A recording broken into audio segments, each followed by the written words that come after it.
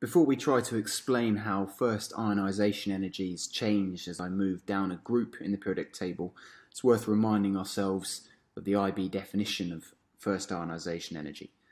And it's the amount of energy required to remove 1 mole of electrons from 1 mole of gaseous atoms.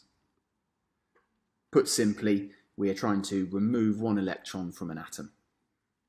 And we often represent this with a general equation, something like this, which shows my 1 mole of gaseous X atoms becoming 1 mole of gaseous positive X ions, and then there's the 1 mole of electrons that we've removed. So let's now draw a graph of the first ionisation energies of the group 1 metals. And if I look in the data booklet and find those first ionisation energies and plot them on this graph, they look something like this.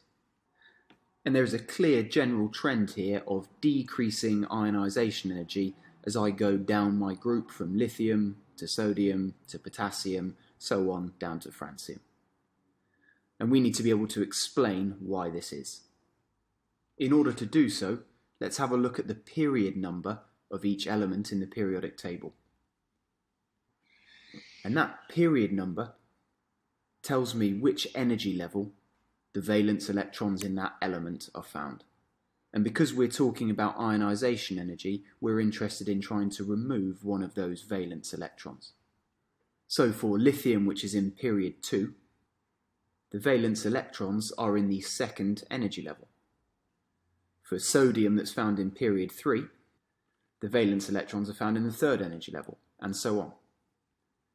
So as I move down my group in the periodic table, the valence electrons are further and further from the nucleus, meaning that there is going to be less electrostatic attraction between the nucleus and the valence electrons, and therefore less energy is going to be required to remove that valence electron. Students often make a good point here, and they ask that if the number of the protons in the nucleus is also increasing, shouldn't that increase the electrostatic attraction to the valence electrons? So let's see if we can address that point.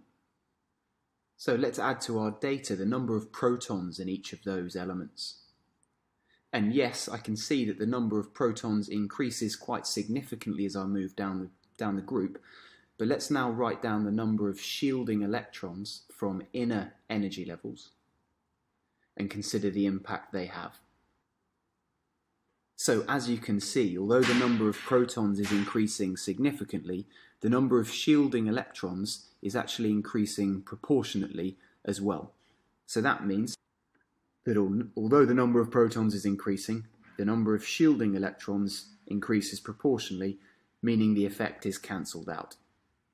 So to explain the first ionisation energy decreasing down a group, we're interested in the distance of the valence electrons from the nucleus. Let's quickly summarise that key point that would be expected in an exam question. The general trend in ionisation energy down a group is decreasing, and this is because the valence electrons are further from the nucleus, meaning there is less electrostatic attraction between those electrons and the nucleus, and this means that less energy is required to remove one of those valence electrons. Hopefully, this video has been of some help.